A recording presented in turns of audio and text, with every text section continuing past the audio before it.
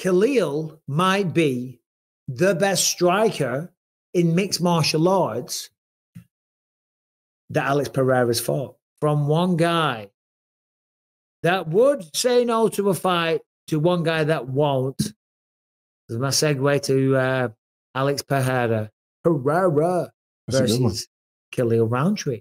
Yeah. Khalil Rountree, his coach, I'm assuming we're talking about Eric Nixick or John Wood. I always get them two confused. John Wood. They look very similar. They do. And they're both in Vegas. Do you know what I mean? So, and great coaches. My bad, John. He says that he thinks if anybody shoots a takedown in that fight, it's going to be Alex Pereira. Words are, he said, I quote, I believe, honestly, my gut, I think Pereira shoots on Khalil. I think he's the one that breaks game first and shoots on Khalil to try and get that takedown. That's actually something that Pereira has done before. I mean, we ain't shooting over here. I can tell you that. Khalil can. It's not like we don't train MMA or wrestling, but I think Alex shoots first. I would be shocked if this fight goes 5 rounds without somebody. I would be shocked if this fight goes 5 rounds. Someone is going out on their shield. It's going to happen. What do you think about that statement? Well, Khalil's definitely not shooting for sure. No. And I don't think Alex is shooting. I don't think so. I think he tried being a little bit sneaky with Izzy. Just does. But other than that, one takedown on Izzy. Yeah. That's it. He's not shooting. It wasn't the best take. You're not going to lie. Yeah. I don't know if you could call it. That's not the one where you go, bro, I got this. You know what I'm saying? You know, when you learn a new skill and you try it for real in real life, you're like, oh, it worked. That's not one of those. That's not the one. But I will say this, though. Here's a hot take for you. Hot take.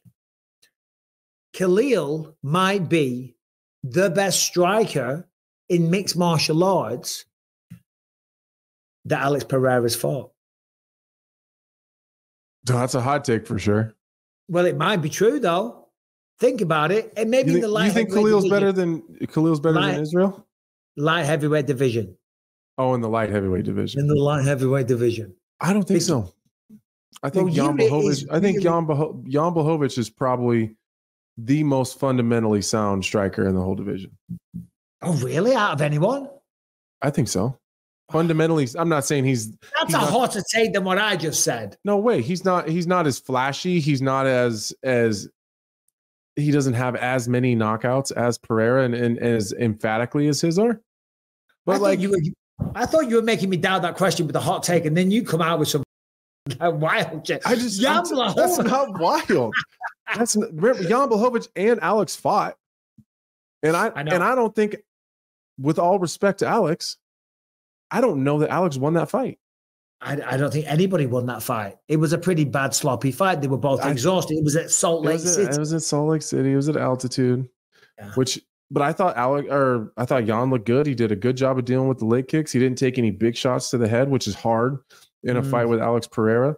In terms of tough guys to deal with. I don't know. Khalil offensively is probably one of the more dangerous guys that Alex is going to have to deal with, but just think in terms of problems in front of you, I think Jan Blachowicz is a bigger problem. Yeah. I'm just like, if you look at Khalil, I mean, he's on a 6-fight win streak, I think, maybe 5. You know, some pretty good opponents on there. He beats some monsters. But Pereira, I mean, it's basically Blachowicz, which again, former champion, Yuri, former champ, Jamal, former champ. Yuri Prochazka is a wonderful fighter. I really enjoy him, but he does have a lot of openings. He does have a lot of deficiencies. He has some unorthodox tendencies that for somebody as polished as a Pereira is going to give him opportunities. Jamal Hill, again, I'm not here shitting on Jamal, far from it. But, you know, he's a slugger. He's a street fighter. He's got power. You know what I mean? And he's a good boxer, don't get me wrong. I'm not saying he isn't.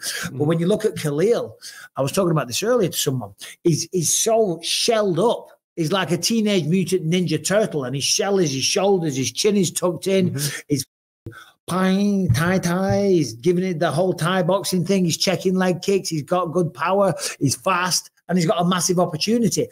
And you bring up the Jan Blachowicz fight, wasn't one of those viral knockouts. Jamal was, Yuri was, of course. But I don't think it's a wild thing to consider that Khalil might go out there and beat Alex Pereira.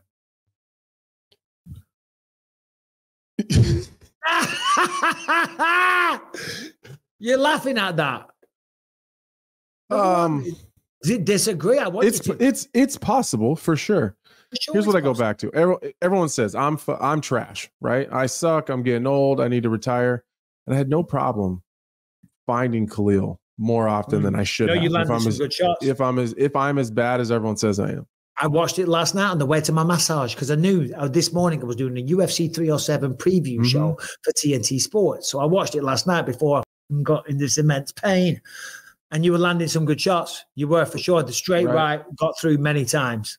And so I was able to land on him. I was able to push him back and take space from him. He never really pressured me too much. Again, he threw a nasty bomb and put me down. But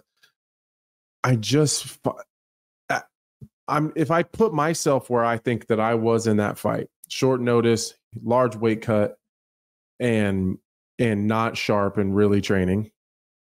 If I put myself in that position and then take an Alex Pereira who's going to be in fantastic shape. I don't know if I'm pulling the curtain back here, but he's already been in Salt Lake City for a long time acclimating. So his conditioning is going to be fine. And in a fight with a guy that you're not worried about shooting takedowns too much, or even if he does get a takedown, he's not going to be too tough on top. You can probably get back to your feet. I feel like he's going to be able to throw freely, and he's way bigger than me. And I was bigger than Khalil. So, I think the size, the power, he's got way more power than I do. So if I was able to touch him, Alex Pereira should be able to put him down. For sure. But the speed with Khalil could be a huge problem. The speed could be a big problem with Khalil. He's got to. I'm just saying. In the light heavyweight division, I think he's the best striker that he's fought so far. But still, great discussion. It was good back and forth. I like it. Nobody does selling better than Shopify, home of the #1 checkout on the planet and the not so secret with Shop Pay that boosts conversions up to 50%, meaning way less carts that go abandoned and way more sales going on. So if you're into growing your business, your commerce platform better be ready to sell when your customers are scrolling or strolling on the web, in your store, on their feed, and everywhere in between.